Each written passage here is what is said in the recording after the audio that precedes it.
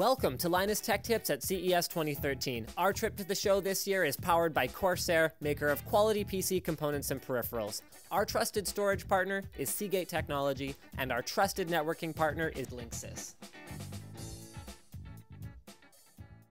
And rounding out the LG booth, we have what I specifically requested that we be briefed on and have an opportunity to film. This is the EA93.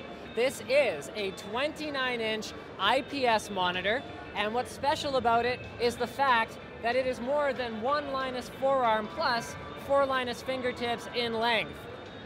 That means we are looking at a 21:9 aspect ratio. This is perfect for enjoying your fully widescreen content without black bars. So this will be very exciting for anyone who wants to watch super widescreen content on their computers. Now, what excites me about this is not even just that, but from a productivity standpoint, this is a game changer.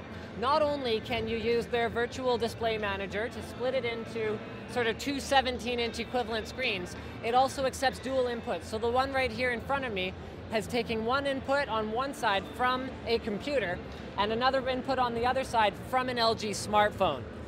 So you can actually multitask in a way that goes beyond just using your computer in 2 different ways. It uses an IPS panel, which means that, I mean, come on guys, for a screen this wide, if you're not using an IPS panel, by the time you sit in front of it, the edges are gonna look off in terms of their color. TN simply wouldn't work.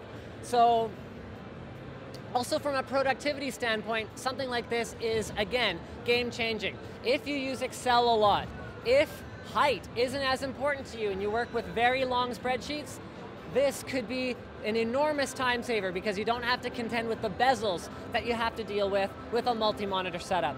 Don't miss any of our CES 2013 coverage, and don't forget to subscribe to Linus Tech Tips. Thanks for watching Linus Tech Tips at CES 2013, powered by Corsair, Seagate Technology, and Linksys.